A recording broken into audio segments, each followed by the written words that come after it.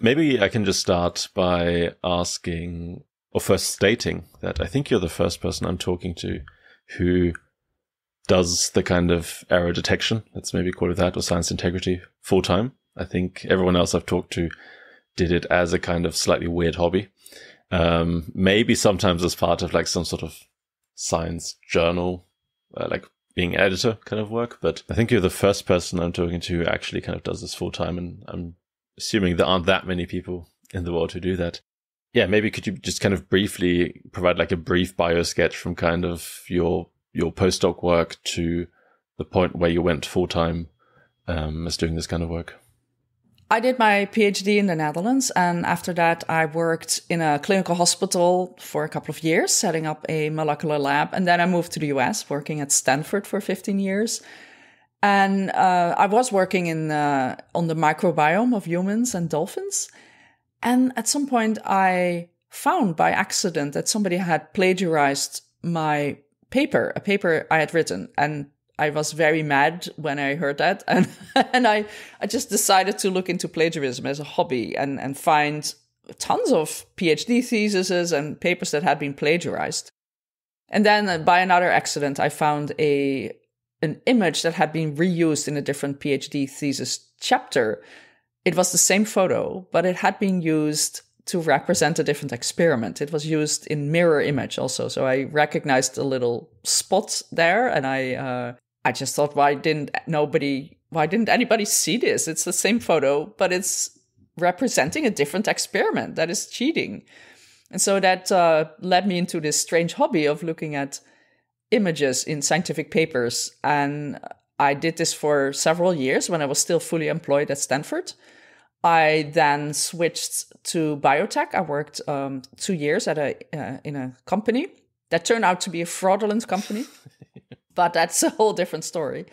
And then at some point, I moved on to another job. I guess the relevant part is that you weren't actively involved in the fraud. Maybe that is something worth saying. That is a very relevant part. My bosses, or the bosses of my bosses, were the founders of the company, and they have been charged with insurance fraud, but none of the employees have. And yeah, so it's also not scientific fraud or anything like that, right? It was insurance fraud. Yeah. So double billing people who are on federal insurance, Medicare, Medicaid, which are, that's a federal offense in the US. Yeah. Yeah. So I still was working on fraud detection as a hobby, or image fraud, I guess.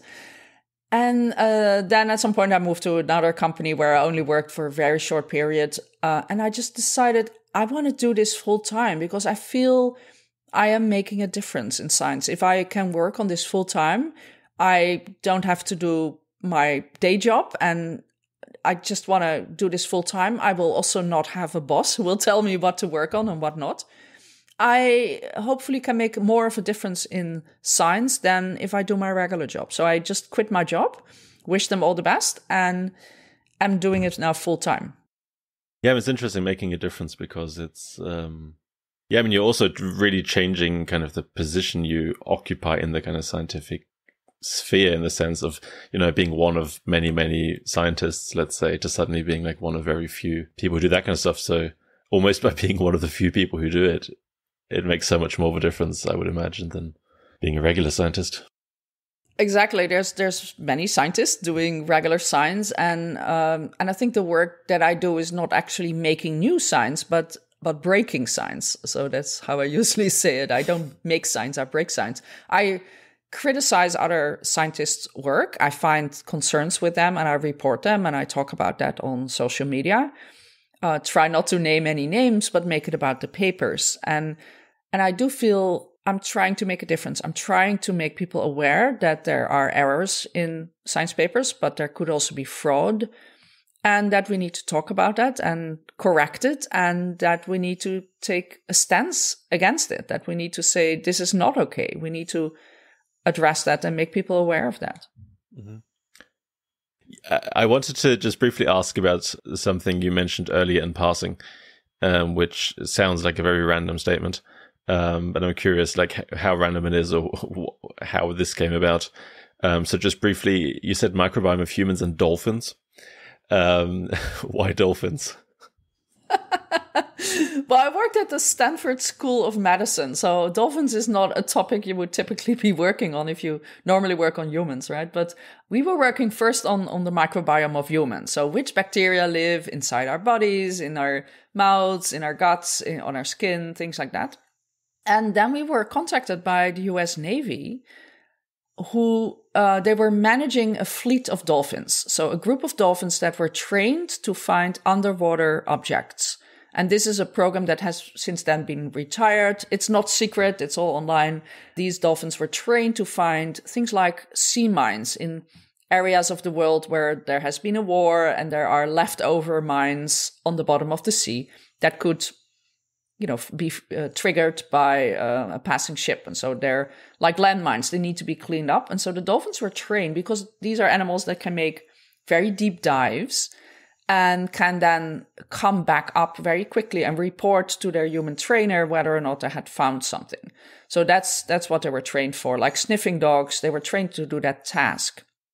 And the US Navy was doing also a lot of research. So they had a group of veterinarians working with these animals and checking if they were healthy and checking if there were any health problems, but also doing a lot of basic research. So I guess things like how do you measure the blood pressure of a dolphin? I don't know, like I'm just saying something silly. But they were also interested in what makes these bacteria, what makes these animals sick? Like which bacteria are they supposed to carry? Which would they carry when they're healthy? And what would they carry when they're sick? And a lot of that research had been done on stranded animals, stranded dolphins or whales that would end up on a beach and be dead.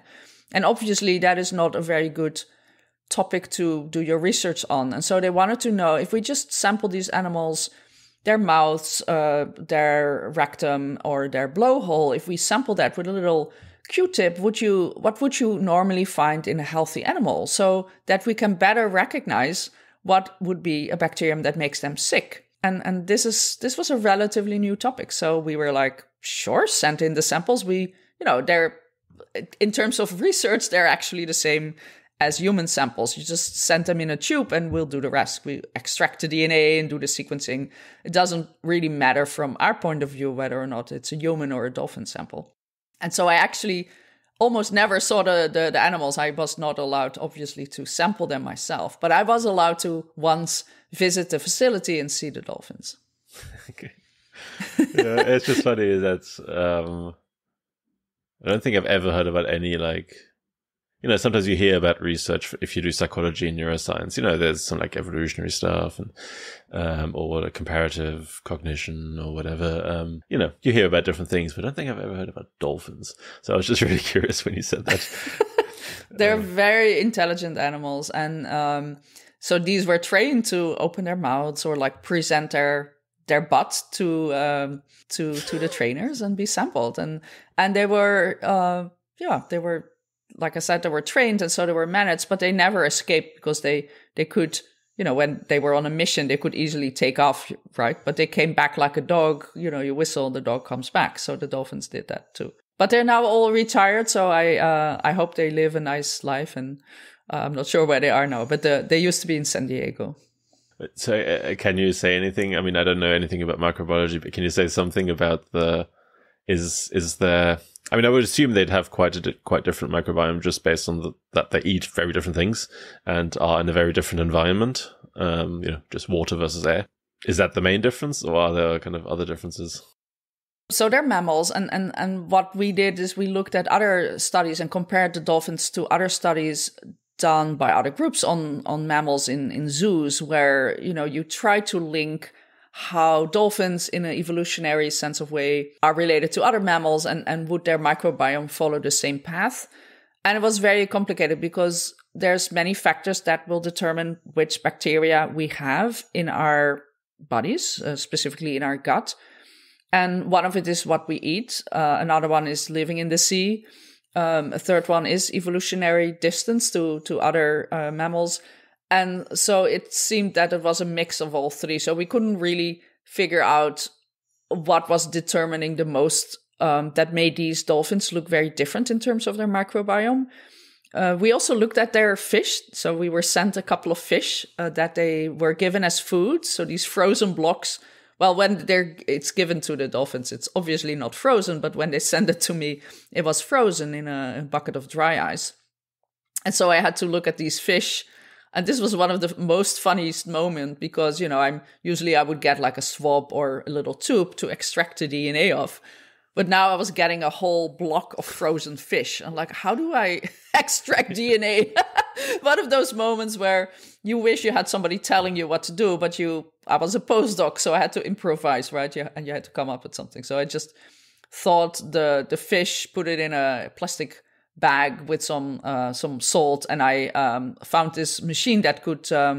It was called a stomacher, so it has these two metal plates that will pulverize whatever you put in it. It's used a lot in food industry. So I did that and ended up with a sort of a fish soup in a baggie that I extracted the DNA out of. But the fish had a very different bacteria in them than the dolphin. So that in the end didn't provide the answer, but it was an interesting experiment to have a bag of frozen fish in the lab.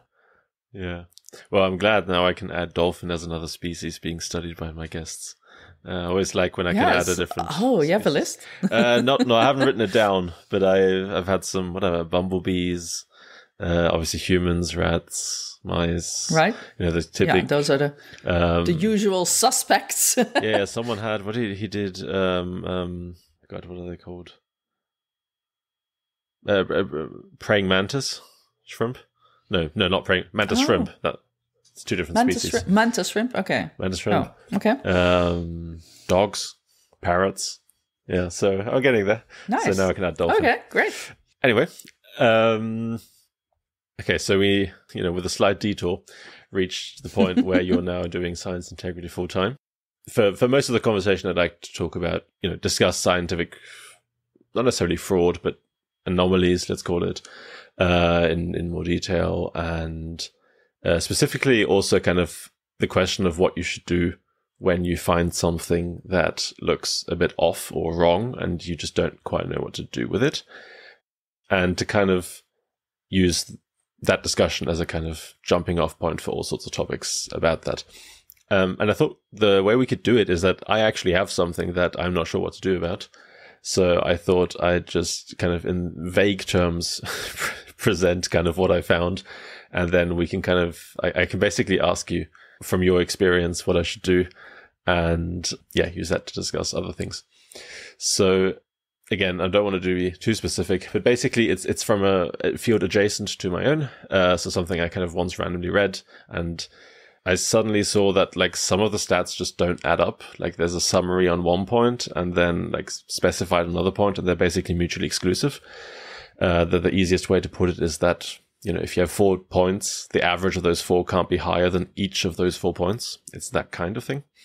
So I was like, okay, that's weird. So then I started looking kind of, I think at the time I just heard about kind of James Heather's GRIM technique and that kind of stuff. So I found like one GRIM inconsistency in the paper where the data points can't quite add up. I also found like just some basic stuff, like if you have a t-test, some of the internal values didn't quite add up from what they reported.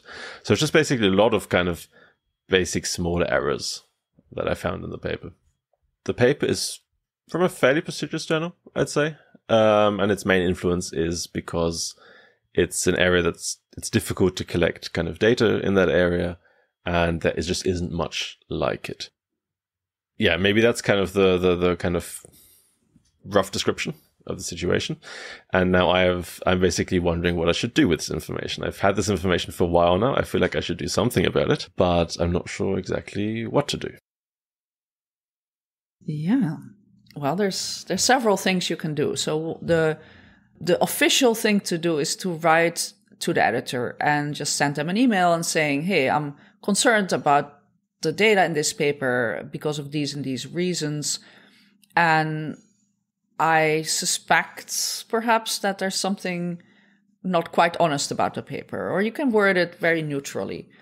You could also write the authors. And if you really think it might be just an error, writing to the authors might be helpful. But again, you don't know what to answer, you can always ask for the raw data, because if you are dealing with means and averages, there's probably raw measurements, original measurements, and what would they be? And that could be helpful to determine whether or not that fits the reported data. And then you could post it online. So I use a website called PubPeer, and you can ask the authors there. So it will actually connect with the authors through their email address. And you can ask either anonymously or under your full name what the deal is. Like, hey, this doesn't make any sense. Can you share the raw data here? And unfortunately, the authors do not usually reply. And I think that might be a sign that there's actually something, you've discovered something that they are aware of. If it's really all in good faith, they might answer and say, hey, yeah, you're right. Let me check the data. Here's the data. Oh, yeah, we made an error. Things like that. But for me, posting on PubPeer, the purpose that I feel that it serves the most is to warn other people that there's a potential problem with the paper. And they might then discover even more concerns. But most importantly, you are warning other people, hey, there is a problem with this paper. If you are basing your research on this particular paper, it might be worth knowing that the data looks like it, something is not right. Don't put all your hypotheses on this particular finding. So people can install a plugin, like a browser extension that will work with your browser of choice. And then you can see if a paper has a PubPeer comment, it will show a green banner and you can click on it and see what other people had to say about. So in Google Scholar or in where does it show that? It doesn't seem to work very well with Google Scholar. So how it works is that it will find the DOI, the unique identifier of a paper, and Google Scholar doesn't normally show those. But if you go to the landing side of the homepage of a paper, that usually has the DOI, you will see a green banner at the top. It's not perfect. It's all run by volunteers, so you have to sort of know its limitations, but it works really well in PubMed, which is a website that most medical or biomedical researchers will use to do their literature search. So there you will see the DOI on the page, and so it will give green banners when a particular paper has a PubPeer comment. You mentioned earlier, I can contact the authors, I can contact the journal, I can, PubPeer, etc. That's kind of one of the questions I have, because, I actually also wrote down, it seems to me like if you think it's fraud, probably just contact the journal. If you think it's just an error, contact the authors. I don't know. Like, how do you make that decision between whether you think something is, for example, in this case, it seems to me like the person doing it was just very sloppy to a point where that makes me question, like, can I trust anything about this? It's not like, the statistical inconsistencies, let's say. It's not like the t-test changes whether it's significant or not. It's not like that. It's just slightly off a lot of the time. And so it just makes me, like, for example, for me, I just go like, I don't sure I would trust the way they did anything in this paper, because the numbers, like the one thing I can look at just doesn't add up a lot of the time. I don't think it's fraud, but like, how do you make kind of that value call of who to contact? Yeah, I guess, I never write to the authors privately anymore. I just write either to the editor or I post on PubPeer or both. So those would be both good avenues. And it is hard to make the decision. In some cases, I'm pretty sure it was fraud, just because I do a ton of these investigations and you just get a feeling for, this is not just sloppy. This is just like, really trying to fool the reader, and this is intentionally done, which makes it misconduct. But in some cases when it's just one paper and like two images overlap, or there is a number, the numbers don't quite add up to 100%, things like that could just be sloppiness. Things that could have been maybe picked up in peer review, but they weren't, and maybe it's an honest error. But at some point the number of honest errors, if it gets too much, then you have to assume it's fraud. But it's really a hard call to make. And I think I also don't like just going to the journal directly feels like, in school, just going to the teacher instead of like figuring it out with the person, But it is the official way. Like that is the official way. So COPE guidelines, COPE is the Committee on Publication Ethics. That is the original way that you should contact the editors. And decades ago, you would write a letter to the editor, but very officially that would be published where you would raise these concerns. But that does take a long time, and a lot of editors will not publish it because it might make their journal look bad. So they might not be willing to publish it. But officially reporting it to the journal is the best way, and then asking the journal to ask the authors for the original data so that, you're sort of kept out of the loop. The journal then functions as an intermediate. But it is true. I've done this for the first 800 papers or so that I found during my when I started doing this. And of the 800 papers I reported back in 2014 and 15, only 50% now have been either corrected or retracted. So and a couple of years ago, that was only 30%. So it takes years and years and years to address these problems if you are waiting for the editor to do something. So that is a frustrating thing. And I find it now a little bit more efficient to just post it on Papier and have at least warn the other people that there's a problem with that paper. Yeah, I had one question about time frame. Say I contact the authors or the journal. I don't know whether this makes a difference to your answer. I contact them and, obviously they're not going to respond within an hour. Probably not within a day, especially if it's like something I actually want to look at. Academics often don't respond within a week, but like how long at some point, do you just mail them again and again, or? You could try to look up the email addresses of some of the other authors. That it usually helps when you have multiple email addresses that you send the email to, so that one person cannot ignore the email and they know that the other people are also in the loop. And then at least they know they need to talk about this amongst themselves. And so if you include a couple of other people, then that might be helpful to send them a reminder. But yeah, we all have overflowing inboxes. So yeah. I do recognize myself that there are just emails, at the end of the day, I still have emails that I haven't answered, but the day is over, right? And if that happens too often, it moves to the bottom of the screen and you never answer it. When you contact a journal now, do you have I'm assuming because you do it so much, you have pretty routine things you do, where you wait X amount of days or weeks until you send another, or kind of what's your process there? Or I don't have a standard process, but I keep track of when I sent an email for a particular paper. So I have a spreadsheet of almost 8,000 papers that I'm dealing with. And most of these I haven't even reported to the editor because just every day I get new requests to look at papers. And so around 2,000 or 3,000 I've reported to the editors, but the majority I've only reported online on Papier because that's my main goal now, just warning other people there's a particular problem with this paper, FYI, proceed with caution. And the reporting to the editor is a lot more work than posting it online because you have to find the email address of the editor. And if you have 6,000 or so emails to send, that's a lot of work finding all these email addresses. But if you only have one case, I think I don't have these scale issues. No, I just exactly. randomly found one paper where I was like, this just clearly doesn't add up. So just briefly, you mentioned when you get contacted. So is that just people going like, hey, I think something is duplicated. Do you agree? Or what kind of requests do you get? I get all kinds of requests, usually per email or direct message on Twitter, sometimes on LinkedIn, where I tend to ignore it because I just don't log in there very often.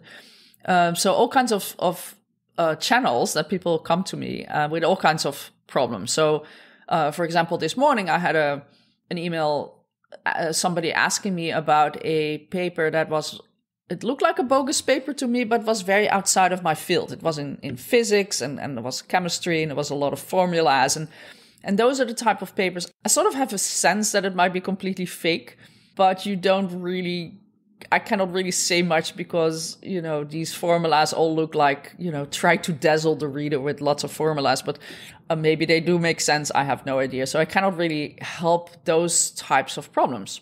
So I write them back. I mean, I found another problem with the paper, which I posted on Pop here. But I might also get requests to where somebody said, hey, I found an image that looks photoshopped, or it looks weird, or it has a line here, or blockiness, or can you look at it? And those are the things I specialize in, especially if it's molecular biology images, such as Western blots or DNA gels or photos of tissues or cells or things like that. So I will look at those. And if I find a problem, I will write it back and I will post it on Pub here. And each one of these problems that I might find might lead to a whole hairball of other problems. So I might follow, let's say, all the papers from the first author or from the last author, and I might find more problems because, if people are photoshopping, they might do it again. And so if I find a real problem, that could lead to maybe a week of me spending time hunting down the 500 papers that these people have written and seeing if there's problems in them. And some other tips just lead to dead ends. And I'll see maybe one paper with a problem, but I cannot find anything else from those authors, and all the other papers look fine. So if I don't find something in, let's say, the first 20 papers that I scanned, then I'll move on to the next topic. Is that then for you also an indication that maybe this is just an error in this one paper? Like, do you use that kind of... It could be. And like, how likely you are? I mean, do you report then everything where you find something, or just don't have time, so you focus on the big cases where it's like, here are 20 papers with duplications in it, or? I do report everything I find that I think is an inappropriate duplication, or things like plagiarism, or all kinds of other problems that you might find in a paper. If I think there's a problem, I will report it, even if it's a small problem and I think it might be an honest error. Because I think if you report it online and you tag the author so they get an email, if it's an honest error, most of those people will actually reply pretty quickly and say, thank you for pointing it out. I will look into this. Or you are absolutely correct. We used the wrong blot. Here is the correct blot. And those are fantastic answers. That is what we all hope to see. And it tells me that it was an honest error. But when the authors choose to not reply or send me a very long, unkind reply of you're a disillusioned person and who are you to question my work, and I have 400 papers that I wrote and you're pointing out this little one error, those types of replies will tell me I've hit a good spot. Like, I actually found something, and there might be more for me to find. So if they reply like that, I will probably dig deeper. And that's all based on experience and having worked with thousands of these cases. So you're one of the few people who actually enjoys getting hateful email, because you're like, nice, now I've got something. Well, I enjoy it when it's public because at least other people can see it. No, I do not enjoy hateful emails. As the next person, I get a lot of hate online, but I don't enjoy it. But it's interesting to see how it seems that honest people making honest mistakes will reply in a very different way than people who know they have been caught. It appears that those folks tend to divert the attention to the error they might have made, or maybe the fraud they did, and try to attack the messenger. And that tells me, oh, they have something that they're not willing to share with me. They try to divert attention, and it's very interesting. But it's not fun for me, absolutely not, to receive nasty and unkind messages. Yeah, I mean, I thought we'd talk about this a little bit later, kind of the reception of your work, but I guess we might as well just do that now a little bit, if you don't mind. To not make it look like you just get hate all the time. I saw you did get the John Maddox Prize in 2021. So it's not just abuse. So there's also some positives. By the way, to do prizes like that, does that like really matter to you? Or is it just like, yeah, whatever? Or I'm curious, I've never won an award like that. Well, first of all, there's not a lot of awards to be won by being a science critic. Like, there's a lot of awards that will recognize breakthrough discoveries and fantastic science. There's not a lot of awards, obviously, for criticizing other people's science. So the John Maddox Prize in that is a unique one. That's one that really recognizes to be critical of science or to be critical of certain things that could endanger the integrity of science, and doing so in the face of a lot of backlash, in the face of hate, and doing it under very difficult circumstances. So this is the one prize I think that I really was hoping to win, because I feel that's exactly what I'm doing. And I did win it. And that was just fantastic because it's such a great recognition of the work that I do it in a way that is recognized by the scientific community. So this is an award that is awarded by Sense About Science and Nature, the journal. And so it's a fantastic group of other scientists who recognize that I do important work. And so there's 2 awards every year, one for more senior person, which is the one I won, and then for a junior person. So people winning these awards, there's only 2 a year. It's very rare. And it was just one of the highlights of my career to have that. Okay. Yeah. I mean, you said you were hoping for that award, and also that there aren't many awards like that. Is that kind of like now there's nothing left to win now in this field? No, I'm sure I hope there will be other awards. No. I mean, I've won a couple of other awards that are equally, I have them here on my cabinet at home, and I look at them, and I think the John Maddox Prize was a very big one, but it for the work that I do, I work mainly by myself, right? I'm not employed. I work by myself. I don't get a lot of feedback on what I do, other than a lot of these hate tweets, slung at me. So it is nice to hear from the scientific community that the work that I do is appreciated, and I think that makes it worth doing. And so whenever I get a lot of these hate emails or hate tweets, I will look at my little cabinet with my couple of awards and like, okay, no, the work that I do is important. Like your colleagues, my peers recognize it. And I shouldn't really think that these anonymous trolls who sling insults at me, those are not important. It's the scientists who recognize my work. So it is very important to have won that. And I'm very grateful for all the support that I get from scientists. I mean, so you already partially answered my next question. But one question is kind of how do you deal with online hate, online abuse, that kind of thing. I saw, I don't know, a week ago or something, your Twitter was private or something like that. At least a few days ago, I wanted to. 2 weeks ago, yeah. Was that related to something like that, or?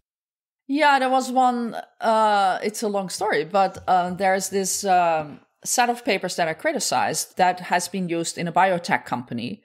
And that company is also listed at the NASDAQ. So there's a stock of that company.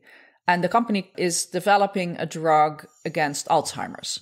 So, it's a very important quest. We all want Alzheimer's to end. We all are affected by Alzheimer's. We all have family members that we either care for or have seen deteriorating because of this disease. So it's a horrible disease that there's just no known cure for. So it's a very good cause. We all hope to cure Alzheimer's with this particular drug that is in development. So it's currently in phase 3 trials. But I found, actually, I wasn't the first to find. There was a group of people who found problems in the papers that led to the development of the drug. So it was a scientist working in New York at a university, and in his work there seemed to be a lot of problems that were in Western blots. So that's exactly what I do. So I was sort of called on Twitter, can you look at these papers? And I'm like, yeah, no, I agree that these blots look of concern. Like I'm concerned as well about these papers. And it doesn't mean that the drug does not or will work. We don't know. But the preclinical work, the work done in the lab, the work done with the proteins and patient samples or animal samples, that looks of concern. So I also wrote a couple of blog posts about it. And long story short, of course, the stock was dropping a lot, not just because of my blog post, but because of other people already talking about it and filing some citizen petition online. So the stock had dropped from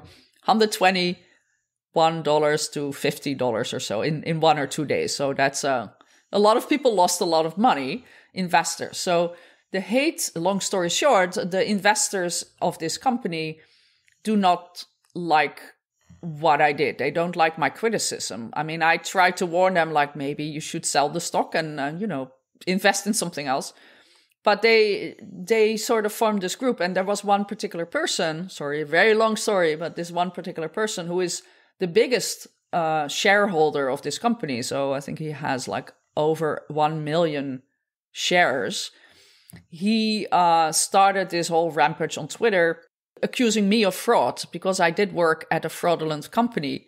Again, I was not involved in the fraud, but he sort of was starting to send emails to journalists trying to pitch a story that I was in the middle of the fraud and that they should write a story about that. And I think what he was trying to do is discrediting me as a science critic. And, whether or not I worked at a fraudulent company in the past doesn't really, I think, has to do much with the problems I'm finding in current papers. It's focusing on the wrong things. And he was trying again to divert attention. So I had to attention, exactly. Yeah. I had to shut down my Twitter because I was receiving at some point, he was just tagging all these people whose work I've criticized in the past, and some of them have fans, and I was getting death threats, and it just became very nasty to look at my Twitter and not see anything positive, just very negative things. And just for my mental health, I will shut down my Twitter. So I cannot see that for a couple of days until the whole thing dies down, and then I'll be back there again. But yeah, Twitter is becoming, a lot of things are not moderated anymore. So anybody can just sling insults at other people and it seems all to be okay. So I'm not sure how long I will be there, but I do have a lot of followers on Twitter. So it's still where most of my audience is. Yeah, I mean, one thing I found interesting there was that a slight counterweight almost to the general picture that, Twitter's deteriorating. One thing I found interesting there was that the community notes, actually the last time I saw it, I think now the person has made their tweet private or something like that, but it actually had community notes that said something like, this person is one of the large stakeholders in this company that's been tanking. Yes. Yeah, that kind of thing. So it's actually kind of interesting to see, like, okay, this thing that they're implementing seems to have done seems to have worked in this case at least, but I don't know. Yes, and he was, of course, then rallying up his followers to say that the community note that had been added was not helpful in an attempt to break down the community note. And he accused me of lying. And so it became this, he said, she said type of thing. And then yesterday he suddenly offered sort of a piece, and he wanted to collaborate with me. I'm like, really? You want to collaborate with me? That's a big change. So I'm like, dude, best of luck, but I'm not gonna. You're calling me a fraud for a month, and now you want to collaborate. Best of luck, but I'm not gonna collaborate with you. Find somebody else. Best of luck. Bye. Yeah, I mean, the reason I kind of wanted to ask about this is that the question is like, how do you deal with this kind of stuff? And again, as I said, like I have no experience with this kind of stuff, but let's say someone, it's always possible. I mean, we've definitely seen these online pylons where someone does something that was probably a bit stupid, but probably not as stupid as everyone pretended, and then you're in the middle of this kind of thing. So what would you recommend for someone in that kind of situation? It's tough because, yeah, like you said, like it could a very minor thing that you said was, a little bit off topic or off color. It could lead to complete cancellation. If one person of influence will say you should be canceled, then you will be canceled. And it's just really hard to get out of that. And you make, in a situation like that, I'm not sure what to do. Like I, hope that will never happen to me. And I know I have a lot of support, but it is nice to get support even privately. So if I see a person being scrutinized for something minor, I try to send them a direct message and, some words of support, like, and shutting down Twitter or setting it to private does help, because at least it sort of, you're then alone with your followers, not random trolls who will add, oil to the fire and blow up the whole thing. And it sort of calms down the whole Twitter storm a little bit. But it's tough. Every situation deals for something different. And I know that the work that I do will make people unhappy. I criticize other people's papers and I might find errors. And I've been criticized before, and it's not fun if somebody finds an error in your own paper. I've been on the other side, but I've also been falsely accused of all kinds of things that are, I've been accused of plagiarism and strange things in my blood scans, which turn out to be artifacts. So it's not fun to be on the receiving end of that. I totally get that. But I always tell myself, if these people lash out to me, the person who raises the concern, it means they have no scientific defense, because they could take away my concerns by sharing original blots, by saying, okay, well, yeah, you say that these things look similar, but here's the original scan, and look, they're, in high resolution. These things are actually very different. So tell me that in a convincing way and I'll be happy. But yeah, if they lash out to me, that means they might have something to hide. So that is what I keep on telling myself. I agree in principle. I'm just curious right now. I'm just wondering whether there is maybe some situation. As I say, I completely agree. Like if if you made an error, just go over your data again, and maybe it takes a week or whatever, or a month, or, sometimes you have stuff to do. But there are definitely other ways of dealing with it. I'm just curious, is there a reason why you might not, be able to, if you don't have the originals and the papers, the only thing you have, is that maybe a reason where you just can't say anything other than like, yeah, no, you're wrong? Did you see what I'm trying to get at? Yeah. I always hope that the author will answer. And I've had a couple of cases where an author immediately replies, let's say on PubPeer, where I've posted my concern, and the senior author writes in and said, oh, this looks very seriously. I'm going to look into this. And I think that's a good answer. I know these things might take time. Maybe the originals were already lost because they're old. But I feel that sounds genuine, but that is very rare that happens. So what is the response then? Well, I guess you said you don't really contact the authors that much directly anymore. But I also had a question about the last part, in some sense, of reactions to your work as journals and how they react to you, flagging some stuff that, probably in most cases the editors had actually nothing to do with, because it happened in like the previous 10 years or whatever. I could imagine that happens often.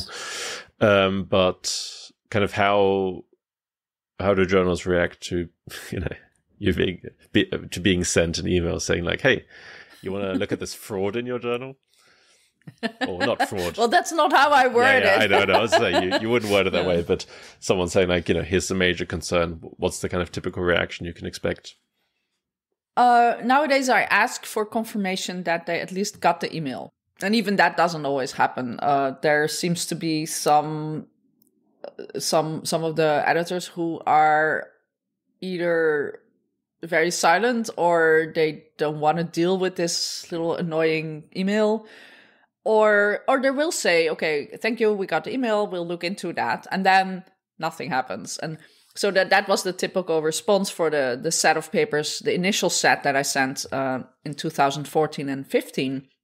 In most cases, there was no response at all, and I sent a reminder like a year or so later in 2016 or 17, and asking them again for a reply, and that led to even more silence. So that was frustrating. But like you said, in many of these cases, the leadership of some journals slowly changes over time. There might be a new editor-in-chief, and there might be just a whole new set of people running the journal. And it feels that journals are now a little bit more open to these criticism, and then that they're starting to see that the concerns I'm raising and many others are raising are legit, and they, these are things that slip through the cracks and slip through the normal safeguards that were set up at the journal, and they have to then of course admit that some things were not caught during peer review or the editorial process in the past, which is not fun. I understand that, but I do think that there's a growing understanding of journals. Yeah, there will be some small percentage of papers that we'll receive on our desks as manuscripts that will contain fraud, and we need to screen for that. And we just need to be aware that some of these might be fake. And I think, like with any credit card scams, you have to hear about a certain scam and then you recognize it and you say, aha, I did not win $200 million from a prince in Nigeria. I know this is a scam. So similarly, if you know certain things are scams, you will recognize them. And so editors are increasingly recognizing that the problems we're raising are real, that part of this could be caused by honest error, but another part of that could be caused by an intention to mislead. And they should look into it, because I do keep track of how journals respond. And that's sort of my final sentence now when I send my standard email.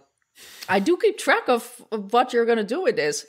And then one editor wrote back, that sounds like you're blackmailing me. I'm like, dude, I'm just keeping track of your customer response. Like, I'm not blackmailing you. If you handle it well, you'll end up well in my statistics. But that seems to motivate a couple of editors. But yeah, there's still a couple of very unwilling editors who do not see that these are problems, who will write to me. One even wrote back saying, well, you're writing to me from a Gmail account. You're not an academic. And so I'm not going to listen to you. I'm like, I have a PhD.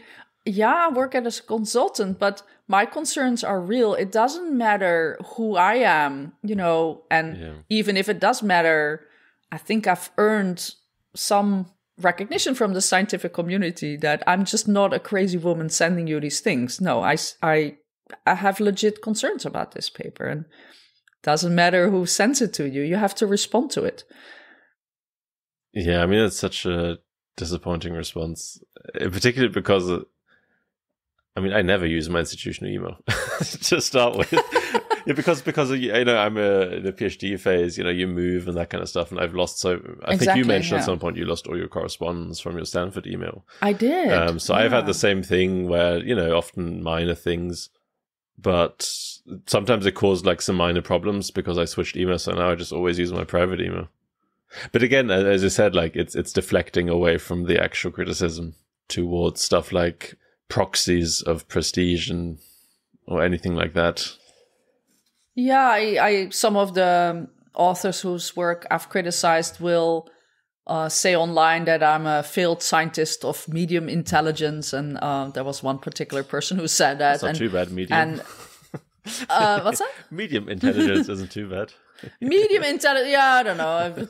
This is a person who claims he has a IQ of, 180 or so. That's pretty high. And yeah, who can beat that? It's pretty high, yeah. But, does that make him a better scientist? Not necessarily. Yeah, but getting back to the criticism, what do you have to say about that? Exactly. So they're trying to deflect on how many papers they have published and what their H index is, and I've only published 40 papers. I think that's decent, especially since I left academia a couple of years ago. I think 40 papers, I'm not going to end up in the top 10 of scientists, obviously, but I did do science and I have my PhD, and I think that's all that matters. And even if you don't have a PhD, if you see a big problem in a paper, it totally doesn't matter who you are, if you're a scientist or send it from an institutional email or not.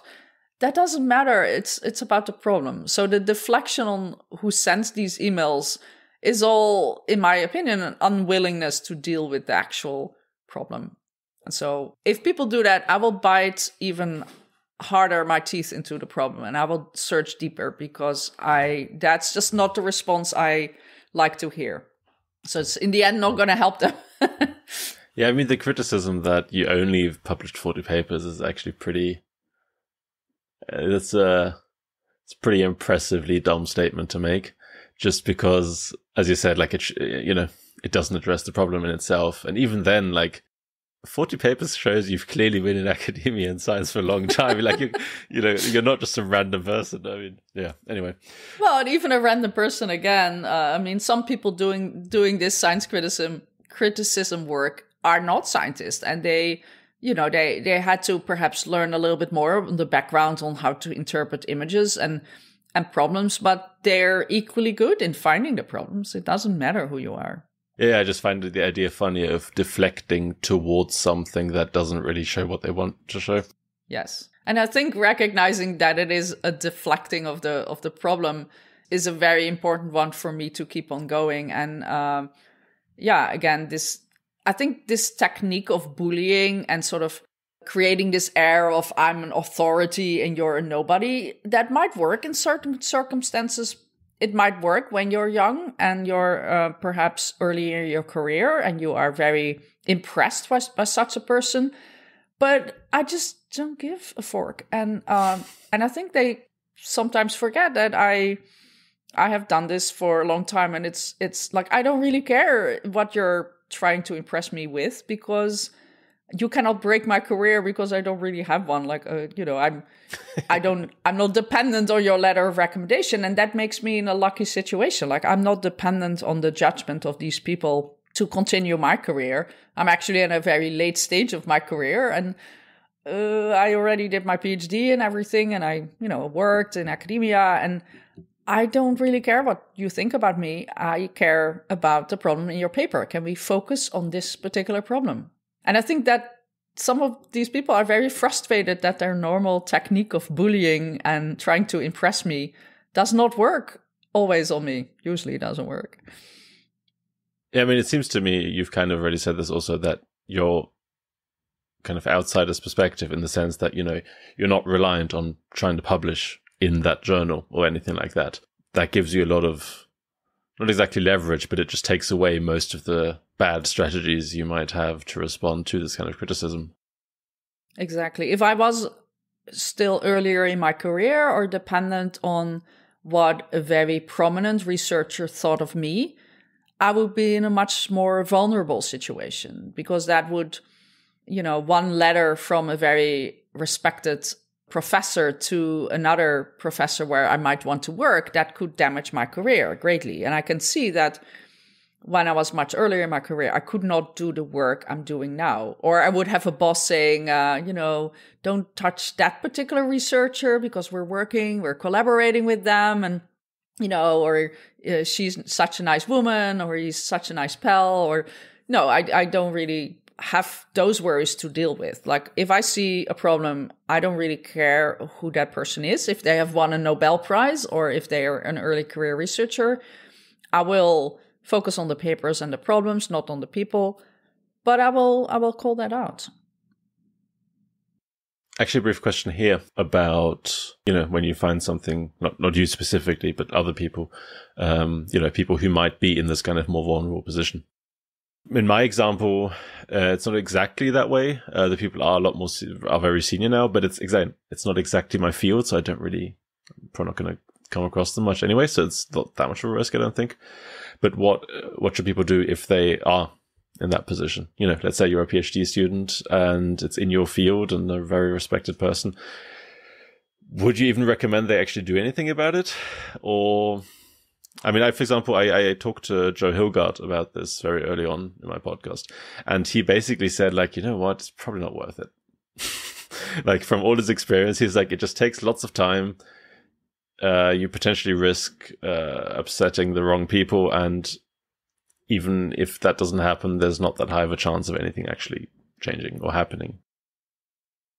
And I think that's a decent point to make, because academia is so hierarchical. We're so dependent on other people's opinions who are above us. And so if we criticize those people, we will be seen as troublemakers, and it could severely damage one's career if you're early career. And so I would definitely not recommend writing to the authors in that case. I would not recommend writing even to an editor anonymously or under your full name, because it's going to be a tough case. But you could still post on Papier anonymously. You can create an anonymous account. And as long as the problems that you want to raise are visible from the paper itself, not inside information, but visible for anybody to look at, then you can report it anonymously and you can make a point, and nobody will know who you are. Even if Papier would be subpoenaed, they do not keep track of your IP address or things like that. You will just be assigned a passcode, and with that passcode, which you sort of like your, your Bitcoin, how do you call that? Like code, you have to keep that really, really careful. And then you you can log in with that code, and then you will always have that particular name. You will be assigned the name of an organism from the tree of life. So you cannot choose what your username will be, but it might be a fungus, I always say, or a bacterium. And so then you can comment on that paper, and that is completely anonymously. And then hopefully the author will reply, but as I already talked about, they usually don't. But if they do, then hopefully they will have a good answer. And the best you can do is then at least warn other people, because now there is a papier record and there's a public comment that other people can look at. Yeah, I was curious, like how so papier is actually completely anonymous if you want it to be. I mean, it sounds like if you can want it to be, yes, make it also under your name or whatever. Yes, you can choose two types of comments. So I usually comment under my full name. When I was a little bit earlier in doing this type of work, I have created a couple of anonymous accounts. So I have a couple of these fungus names or bacteria. And when I have commented on a paper, I will then use that account to comment if I find another problem, because I don't want to do sock puppetry, where it looks like I have that multiple accounts agree with me. No, I will keep then that one account to comment on it. And I use that for some of the authors who are very particularly litigious, so who would be very likely to sue me. Now I'm a little bit less worried about that, even though I'm sure it will happen at some point, like we have seen with the Data Colada team, who are now being sued by one of the professors whose work they criticized. So I have never been sued, but I'm careful with some of the authors, so I'll use an anonymous account. Would you recommend something like, let's say you put it on Papier, but I mean, to be fair, I've heard of Papier for a while, but I've never really been on the website, or maybe I might have been once or twice, but like I don't think it's like in the conscious awareness of most scientists that, they can look for a random paper, like for a given paper on this. Would you recommend, let's say I want to contact the journal and make sure they get it. Would you recommend something like these like short-term anonymous email addresses, or is that also just a silly idea that's not going to lead anywhere? Yeah, it could be, because some journals keep track of what gets posted about their papers on Papier and others don't. So it depends on the journal, and I have no good memory. Like I think PLOS ONE, for example, seems to carefully check that every now and then, because even if I haven't reported a paper to them, they are responding to it, so they might check it.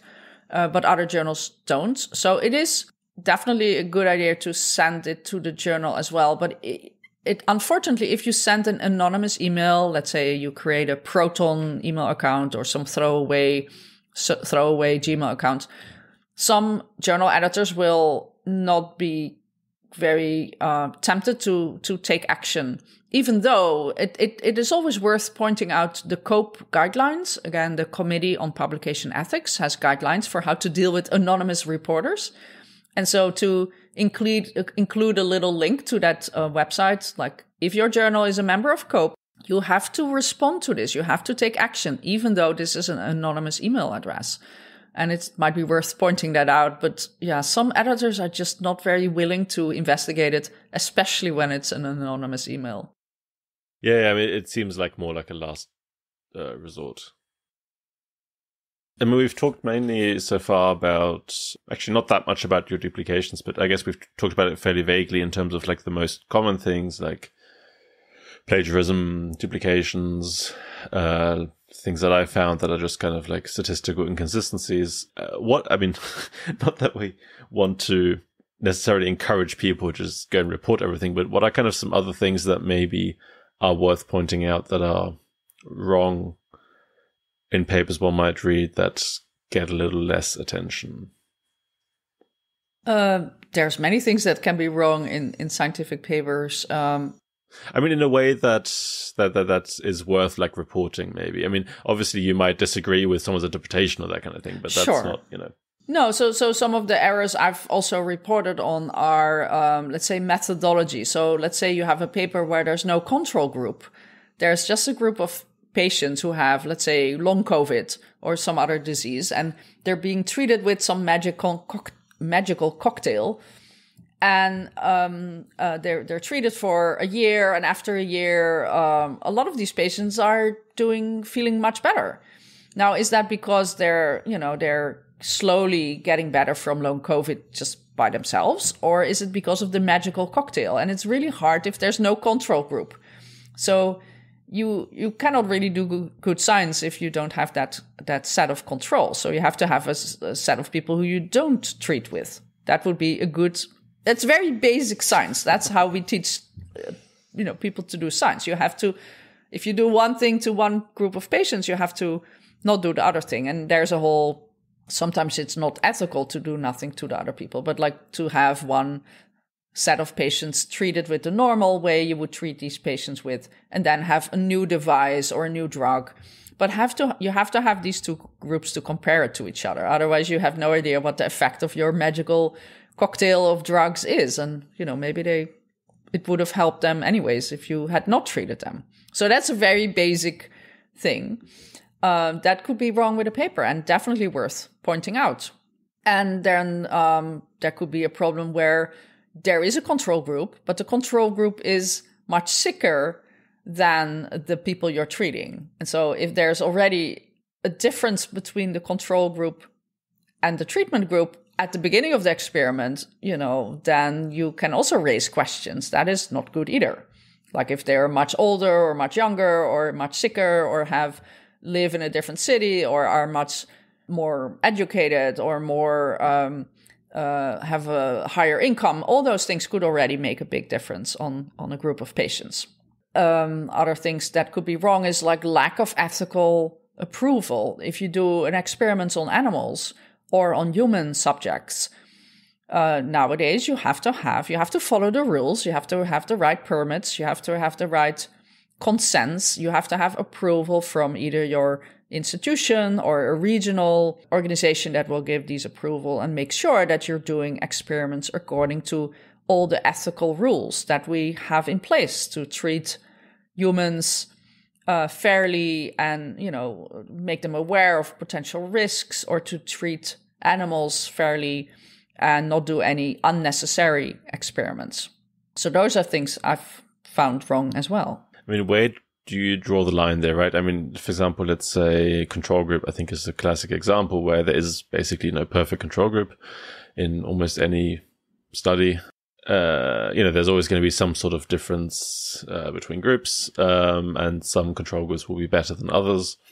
Where do you draw, this is a continuous problem that at some point you have to make a cutoff and say like, okay, this is so bad, like something has to be pointed out here. So first of all, like, where do you draw that line? And then secondly, related to this, when is it something you might mention to someone you talk to versus post on Twitter versus make a pub peer post and that kind of stuff? I feel I have most scientists will have a decent sense for what is, not ideal versus what is really complete sloppiness. So yeah, having no control group or a control group that is very different from the treatment group, that is usually very obvious. I mean, I'm not talking about, the age of one group is 39.7 years and the other one is 41.3, even though that is perhaps statistically different depending on the number of subjects. But if one is 65 and the other is 33, that seems like a huge difference that would be worth pointing out. So I'm sure there's a gray zone, but the examples I've been pointing out are so extreme that I feel it's very obvious that we have a problem here. I'm trying to not nitpick. Usually when I have a group of authors that I'm suspecting are cutting corners or are doing deliberately things wrong with an intention to mislead, you will find more problems that by itself might not be that big. Like one was in COVID times where it seems that approval was given one day after the study had started, but it was in 2020. So when COVID just started, it was perhaps in panic mode. I can see by itself that is not a reason to criticize a paper. You can sort of see people were, desperate and okay, maybe we could cut some corners, but there were many other problems in the paper. And so I will include such a perhaps by itself smallish thing, because I think there's a larger picture where other things are wrong. And then we can point out some other faults in a paper as well. Mm-hmm. Yeah. So kind of once it reaches some sort of critical mass where you go like, there's just something wrong here with the paper. Whether it's lots of individual small things, kind of similar to what I have almost. None of them by itself is too bad. But en masse, you go like, exactly. What did they get right?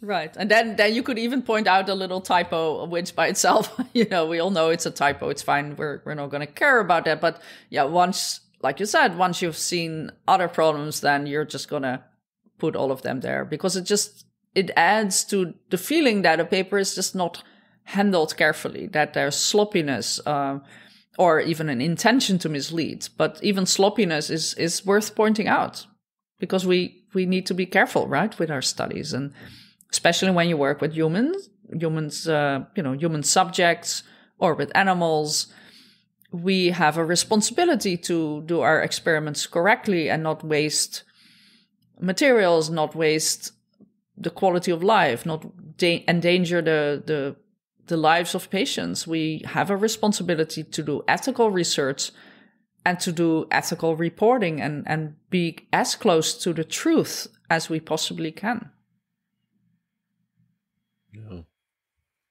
So as we mentioned in the beginning, you now do this full time. You're not working full time as a scientist, and then you do this, on a relaxed Sunday afternoon. Curious, who hires a research integrity consultant?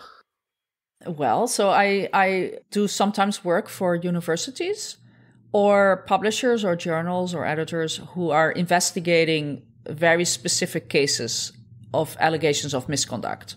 So, for example, another person doing similar work as I do has perhaps criticized the work of a particular scientist at a university or a set of papers at a particular publisher, and they might want to hire an expert to sort of as a second opinion. Like, are these concerns that were raised legit? Do we have a legal case? Like, they might want to have a report written by a person, who is somewhat credible. So I hope that person could be me. And so similarly to any other case that you want to investigate, you want to have an expert opinion, like maybe a pathologist, looking at a dead body, like how did the person die?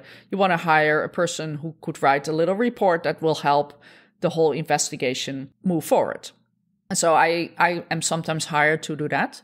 I've worked with lawyers in the past who also had like a client accused, and they wanted to perhaps make a particular case that other people do it too, or things like that. If there's just a general atmosphere of cheating in that lab, and so maybe they want to look at other papers from that lab and sort of prove that it wasn't the client, it was somebody else. And if I find other problems, or if I don't, like, I'll just report what I find very honestly. I've also given talks for universities, publishers, etc., either sometimes at conferences, keynote speaking opportunities. So I get a honoraria to give talks. I've also worked with journals on guidelines for, let's say, image preparation. How can we, as a journal, have better guidelines so that we can circumvent problems of, cropping too tightly or changing the contrast? What is allowed, what is not allowed? Have very clear guidelines is going to help everybody to, move forward in a way that is more close to the truth. So those are all kinds of things that I make money with. And then I have a Patreon account, which is sort of crowdfunding, where people donate. Usually it's graduate students, postdocs. I get a lot of people supporting me, and altogether that gives me sort of a basic income as well. So it's a combination of consulting work and crowdfunding that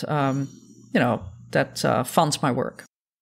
How interested are journals and universities in this kind of stuff? Because part of me thinks that, for them it's still a bit of a nuisance, but I also feel like they must see that this has just increased so much over the past, let's say, 10, 15 years, that I feel like an intelligent editor of a journal would say, like, okay, let's maybe, make sure that, we have, as you kind of already said, some of the right procedures in place. And is it something you feel like they're really interested in, or is it just like occasionally a journal?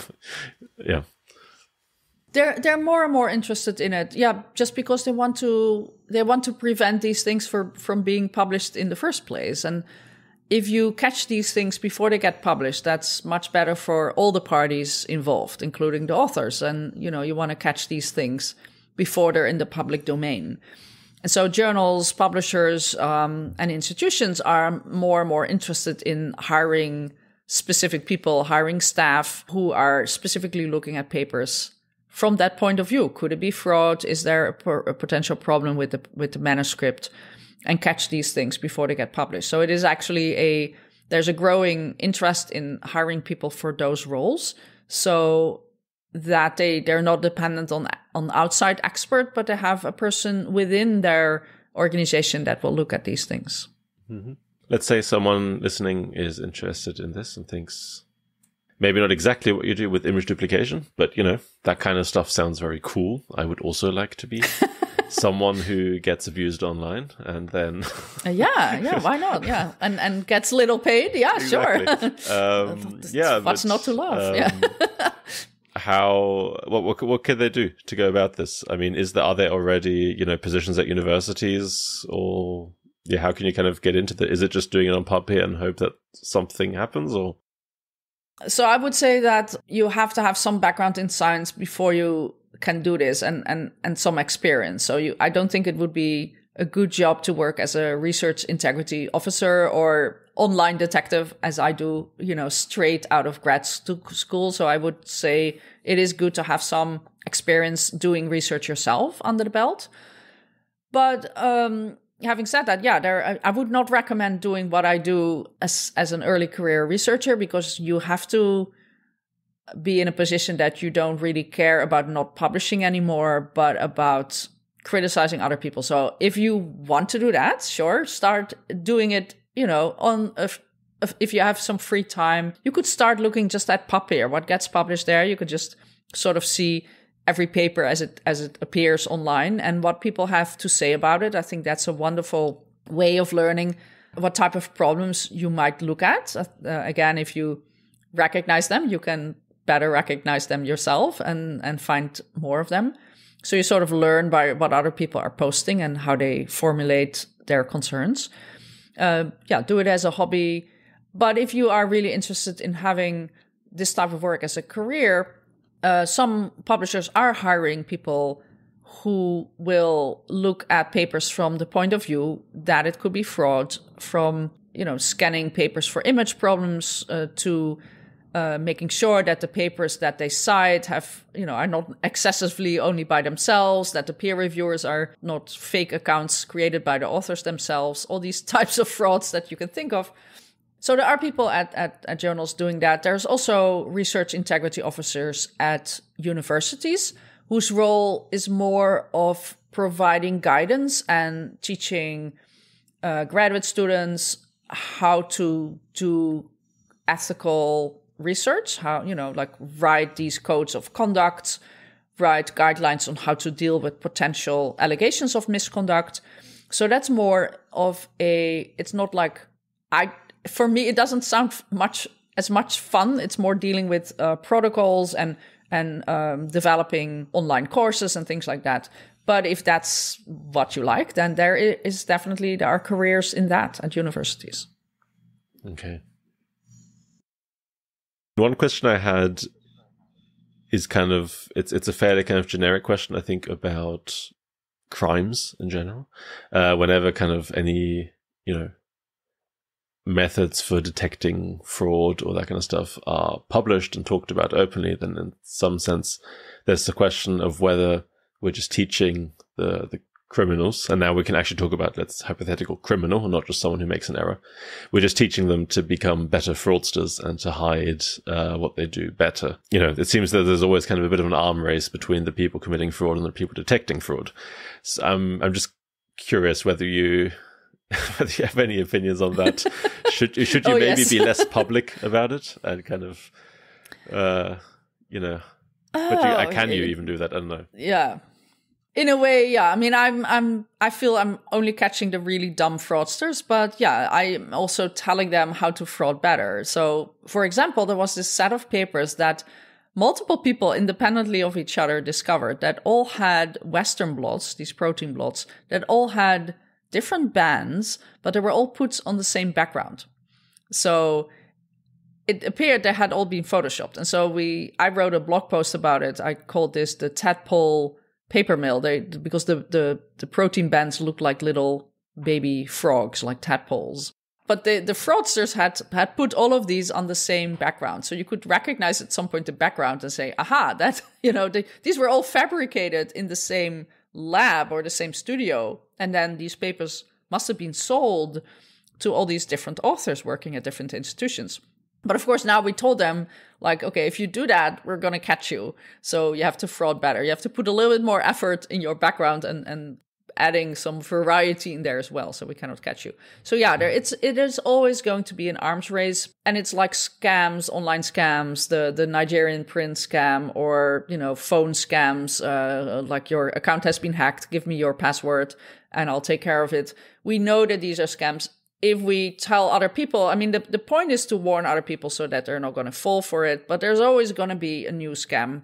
So there's just no way to prevent it. If we want to warn other people, we have to tell them why we found it. And yeah, there always will be scammers, but we can work on other things, like perhaps like pre-registration, or just having less emphasis on things like you need to publish X amount of papers at this point in your career.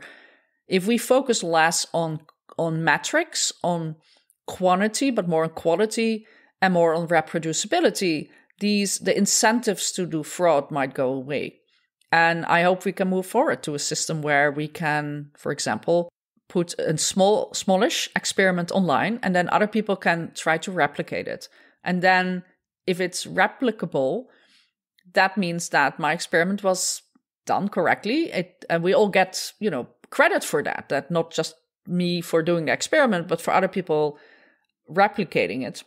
And if we can work towards a system that is less dependent, perhaps, on scientific publications and impact factors and all these very easy to measure metrics, but that do not necessarily make me a better scientist, then we might slow down science a little bit, obviously, but we will make science better. So I hope we can move towards that system, because then it's going to be much, much harder to do fraud if your experiment needs to be replicated in order to move forward. Mm. Yeah, I'm not even sure I'd agree with that it slows science down, right? I mean, or it's being slowed down now by lots of people trying to replicate stuff that they thought is a great finding. A very good point. In a famous, right? I mean, I know people who spent months trying to replicate something, and maybe it just, for whatever reason, didn't replicate. But yeah, and there's many, many reasons why a paper cannot be replicated. And you can think about, the secret sauce that we add, or the secret little flick that we give to our tube that actually does make a difference. Or I've heard about the amount of ozone in the air. You have a printer somewhere in the admin office next door to your lab that is actually creating a lot of ozone that might inhibit your experiment, and you have no idea why it doesn't work in your lab. So you don't always know what is the reason, and it is definitely not always fraud. It could be many different things that you just don't realize might make a difference. And so, but it is very hard to replicate experiments, as we have all dealt with. And you're right, that also slows down science, but it's not very visible, because we tend to only report the positive things and not the many hours that we tried replicating something that didn't work. Yeah, I always find it so interesting, with going back to kind of the initial question, with kind of teaching people how to commit better fraud. I mean, I think I started my episode with Joe Hilgard asking him whether he could commit fraud and get away with it, and he was like, "Oh yeah, it's easy." I could easily do that too. You really don't need to know that much to. Yeah. Just don't be a complete moron, basically. Then you can get away with it. And most scientists are smart, right? Like I might be catching the dumb fraudsters, but most scientists are pretty smart. And so it must mean for every paper we catch that has a visible problem with it, like a repeated row in a table or a overlapping set of microscopy images, for every one we catch, there must be a lot more that we don't catch. So we're really only catching the tip of the iceberg. And again, some of this might be honest errors, but there's a lot of ways to do fraud, unfortunately. And that is what I'm not going to tell you, but I think we can all come up with ways to do fraud that would absolutely not be visible in any way. Even, we could do fraud that is not visible from looking at our lab books, or only maybe if you look over my shoulder while I do the experiment, you could maybe catch me. But we can all think of ways of doing it. But I also know that most scientists are honest. We're not doing fraud. We know some of us might massage the data a little bit or tweak it, but we're not in science because we want to do fraud. We are in science because we have this idealistic feeling that we want to improve the world and make us healthier and make the world a better place to live. At least I feel that very strongly, and I hope most scientists do that too. I don't think people are in the field of science to do fraud. Most people. I mean, I think we can say most people aren't in science to commit fraud. Yeah, I think that's a fairly broad blanket statement we can make. Again, if they were, they could make a lot more money in other fields if they wanted to commit fraud. And there are people doing, like we haven't even talked about paper mills. Well, a little bit. I talked about the tadpole paper mill, but there are people who deliberately are creating fake papers and selling those fake papers, selling the authorships to people who need them. And so the authors on those papers just give those paper mill scammers some money. Now their name is being put on that paper, and now they have a paper and they can continue their career. Maybe now they can become a PhD, or they can go to medical school or finish their medical school because now they have a paper, and they don't really care whether or not the paper is fake or even in their own field. So you see these papers that have like multiple authors from multiple countries and multiple institutions that would have been very unlikely to have found each other in real life, like how their affiliations do not match really the paper. Let's say it's a paper about, I don't know, electrical vehicles, and they work in the department of psychiatry. And we're like, oh, how do you publish a paper about electrical vehicles? Doesn't really make a lot of sense. So those are signs of those papers being completely fake and being sold to whoever wants to pay money to become an author. I mean, even I don't know much about it, but a friend of mine who works in publishing worked for scientific reports, for example, said that they had a massive problem with paper mills because I think people there, kind of the fraudsters, were being intelligent because they didn't try and get it into Nature. They tried to get it into the kind of journal that's good enough. No one's going to pay too close of attention if something's slightly off. So yeah, unless you're like, was it Dietrich Stapel who was publishing in Science and that kind of stuff with just made up stuff? Yeah, as long as you don't do that, again, just, as long as you avoid the really dumb mistakes, you can get away with it. And I think that's the nice, positive note we're going to end on. If you want to commit science, you can. But you might be caught, so yeah. Yeah, maybe. Don't leave any traces for us to find. Yeah. Yeah, don't duplicate images. I think that should be out for now. I have recurring questions. First question is a book or paper that you think more people should read. It can basically be anything, something old, new, very famous. No one ever knows about it. Just something you think that should be read more. I really like Plastic Fantastic. So that's a book about one of the science frauds. So it's about Jan Hendrik Schön, who was a physicist. He worked at Bell Labs, and he was found to fake results. And he published in Nature and Science, and he was caught because he published a couple of times the same graph. And he was caught, and he was never seen in the lab. But then the next day, suddenly he had this beautiful graph, and people thought he was a fantastic researcher, and he won some awards. But then people were like, wait, are you really doing those experiments or just drawing a graph? And it turns out he did the latter. And so the book is from Eugenie Reich, who is a journalist and now also a lawyer in science misconduct. And it's a really nice story. I don't read a lot of books, but what I liked about it is you can sort of see how a person is allowed to be cheating because everybody wanted this person to be a brilliant scientist, but also how hard it was for several whistleblowers to raise the alarm and how they were not believed by the leadership at Bell Labs. They were sent away like, well, you're just, you might not see him in the lab, but maybe he does the experiments at night. And then finally, it took multiple rounds of people raising the alarm before there was an actual investigation. And it turned out he was a fraud. But the frustration of the whistleblower being sent away and not believed, I felt was something I could relate with a lot. And so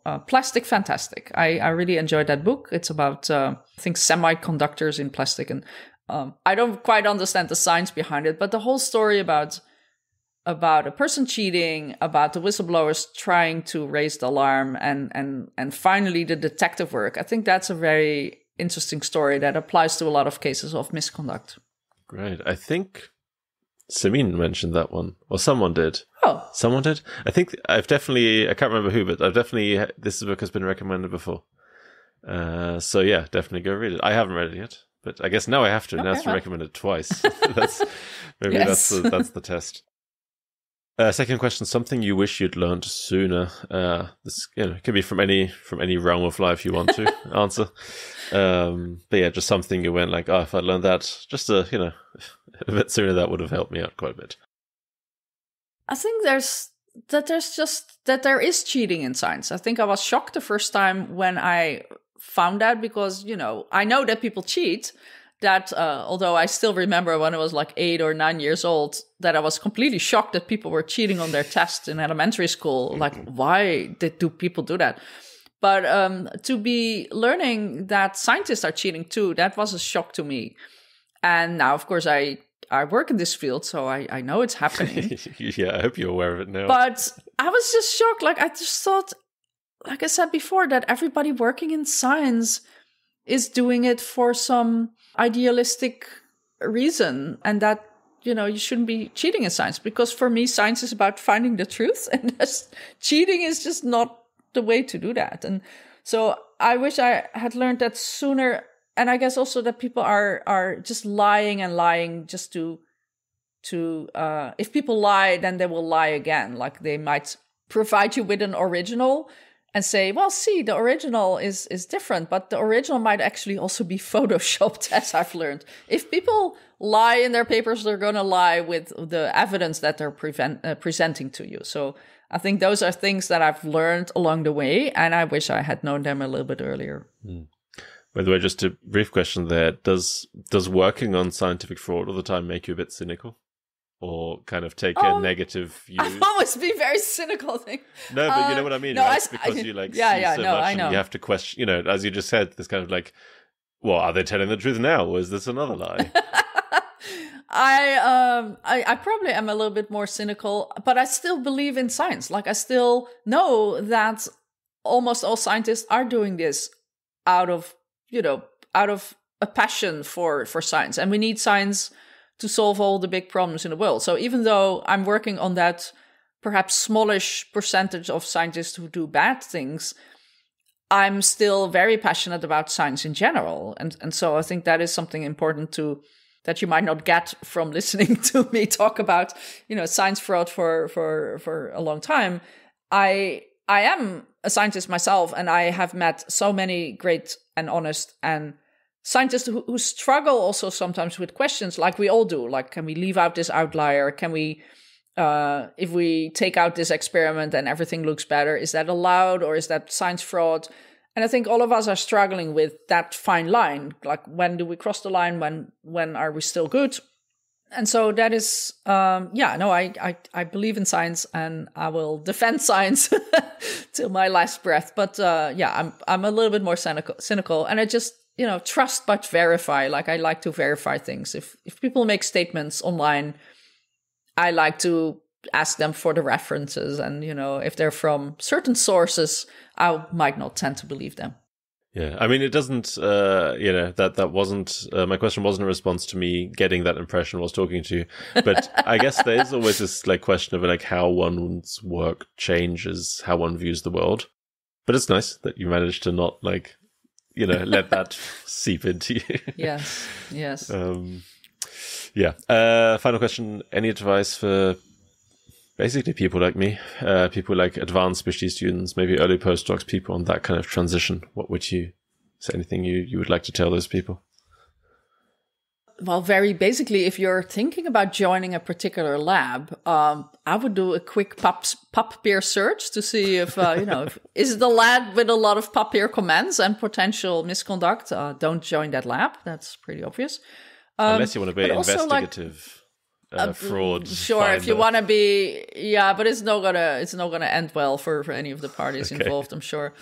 So pick your next lab carefully, interview with people, not just who will be your manager or your PI, but also other people working in that lab. What is the atmosphere, the culture of that lab? Is it one of respect, of support, of mentoring, or is it one of bullying, very high expectations of working in the weekends or working day and night and never taking a day off and never allowing a sick day, just having to work day and night and in the weekends and having to supply the PI with results that they expect. Because I think if you work in a lab like that, it's just not good for your mental health. You want to have a lab where there is support from your PI, even if the results you bring him or her are not the ones they had hoped for. Like, how does the PI deal with that? How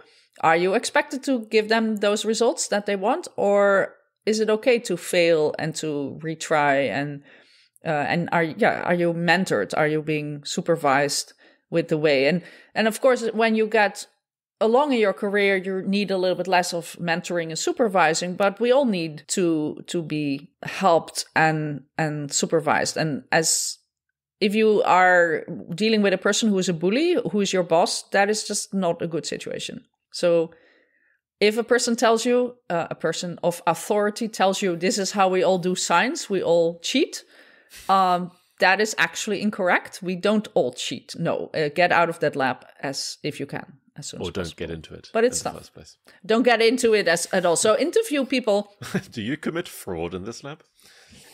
Well, that's not perhaps a good question to answer. But like, if you can interview with people who have worked in that lab recently, or if maybe moved on, are these people who also start their own labs, or did everybody work in that lab leave academia altogether?